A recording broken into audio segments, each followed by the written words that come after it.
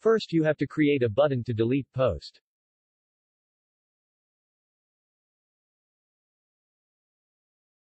Inside the fourth TD after edit button, create a button for delete.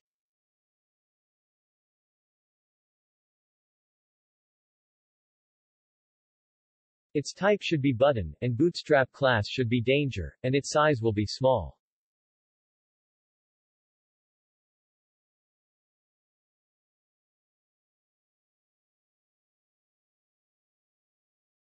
Attach on click listener and pass two parameters. Post ID and post image, because if the post is to be deleted then its image should also be removed.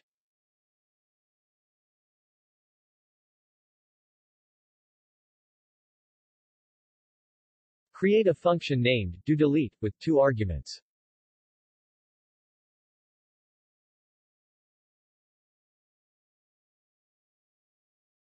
Call an AJAX request.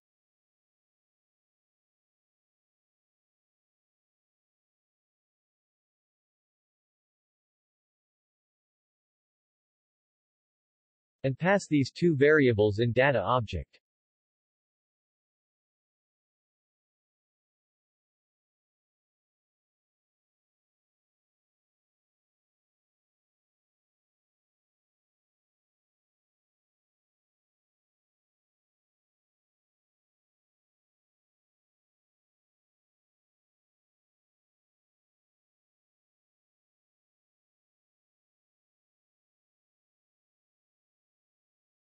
Create an API route on server.js.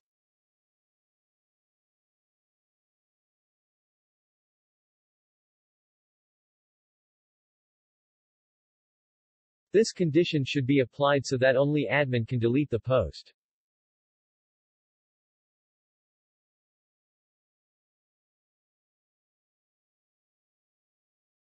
But we are commenting this for testing purpose.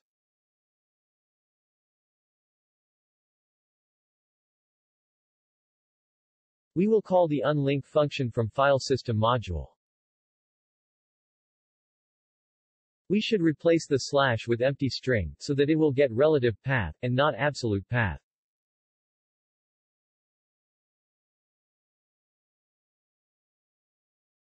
We will be calling remove function and pass the post ID as first parameter.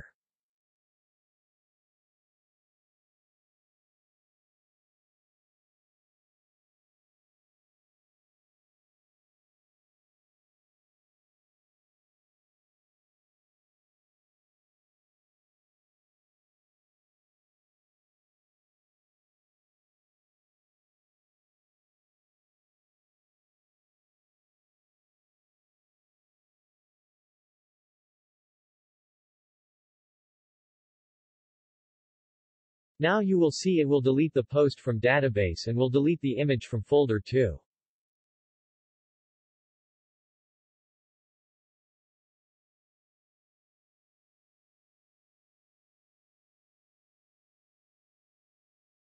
In next tutorial, we will do the delete post real-time effects on user side. So if admin delete the post then it will also be deleted on user side, without having to refresh the page.